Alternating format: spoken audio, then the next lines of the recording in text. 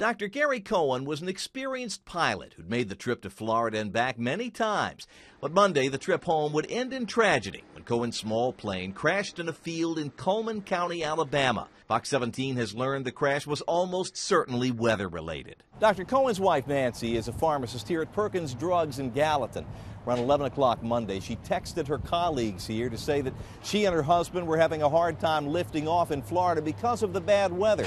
She asked them to pray for good decisions. After that, they tried again and got in the air, apparently, and from the reports got into a squall line. And so, of course, we know the rest of the story from there, which is tragic. A picture of the Cohens now sits on the counter at Perkins Drugs with a card that reads in loving memory. Pharmacist and friend Farrell Hale, who worked side by side with Nancy Cohen for 12 years, says the Cohens were a loving and giving couple. The whole community has lost because of the loss of Nancy and Gary. A note on the door of Dr. Cohen's Hendersonville office asks that the staff be allowed to mourn privately, but they aren't mourning alone. The Morris family in Hendersonville sent 3 children through Dr. Cohen's office for braces over the last 6 years. They say Cohen, seen here with the Morris's youngest, Annabelle, was like a member of the family. He was so kind. He took the time, and I knew, there's people waiting.